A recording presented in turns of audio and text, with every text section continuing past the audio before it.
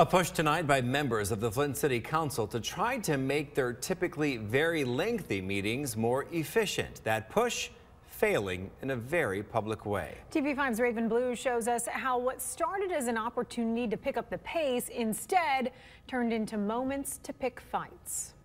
Here we go again, another dumpster fire. After failing to vote on resolutions from previous meetings, the Flint City Council tried again, holding a special meeting Monday night. But like meetings before, it ended in shouting matches between council members and with members of the audience.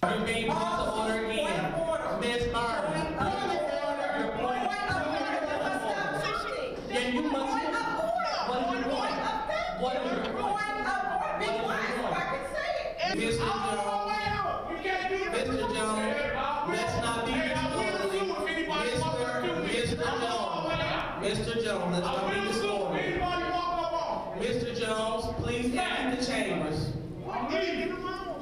But I'm going to say something. After 2 hours of several points of orders, calls for orders, several appeals, and 2 members of the audience being asked to leave, the council attempted to address resolutions. According to council rules, you cannot attack. That's not an attack.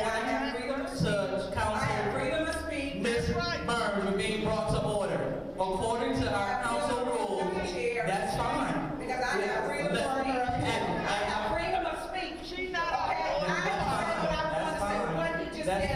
That's fine. You need to check yourself, Madam.